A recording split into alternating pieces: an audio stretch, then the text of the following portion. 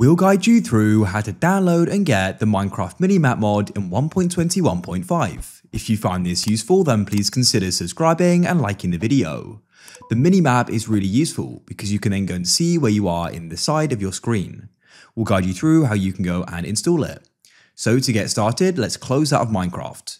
Now what you need to do is go and open up a web browser of your choice. In this case, I'll go and use Chrome, but it doesn't matter. Here we are.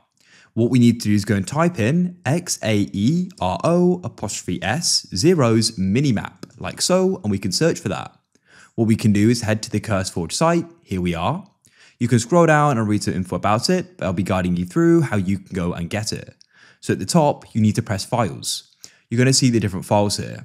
The main thing you're going to go and notice is the game version and mod loader. For the game version, of course, we want it to be 1.21.5. For the mod loader, make sure it's Forge. You may go and see there are older versions as well, but we'll get the most up-to-date one at the top here. Press the three dots and press download file, and then wait. You can see this countdown here.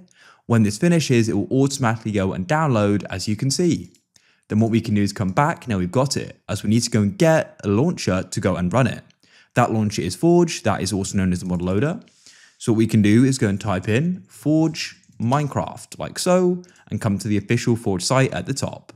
Come to the left and you can select 1.21.5, and what we can then do is go and see the option for installer. Go and click on it like so, and then you can go and wait here. Just be aware this is an ad wall. If you see a download button, it's for the ad. To go and download Forge, we need to click skip in the top right. Now it's gone and downloaded. A big shout out to the sponsor, Apex Hosting. If you're in need of a Minecraft server, go and check them out. They're linked in the description and the pinned comment.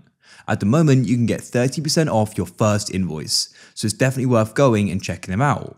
We can scroll down here and go and see some of their great features, like one-click install mod packs, 24/7 service and support, meaning you can go and get the help anytime you need it, amongst many other great things as well. So definitely go and check them out if you're in need of a server.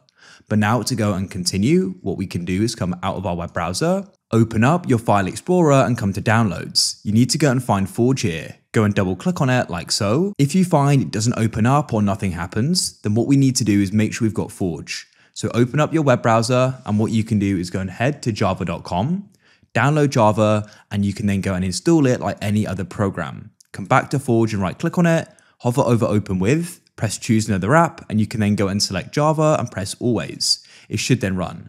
If this still doesn't, you'll need to try doing something called a jar fix. We've got a guide on that, and it links jar and Java files together again.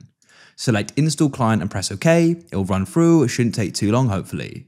When it's finished, you'll go and know, as you'll go and get a success pop-up. When it's finished, it'll go and say successfully installed. Next, we need to go and open up the Minecraft launcher just like so. In the launcher, go to the top and press installations. Now you need to go and scroll down until you go and see Forge, hover over it and press on the open installations folder icon to the right.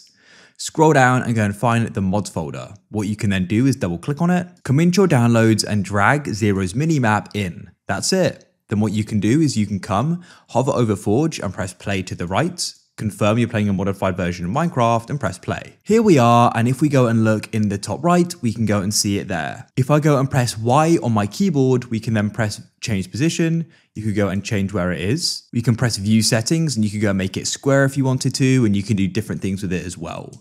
But that's it, it's really convenient to have.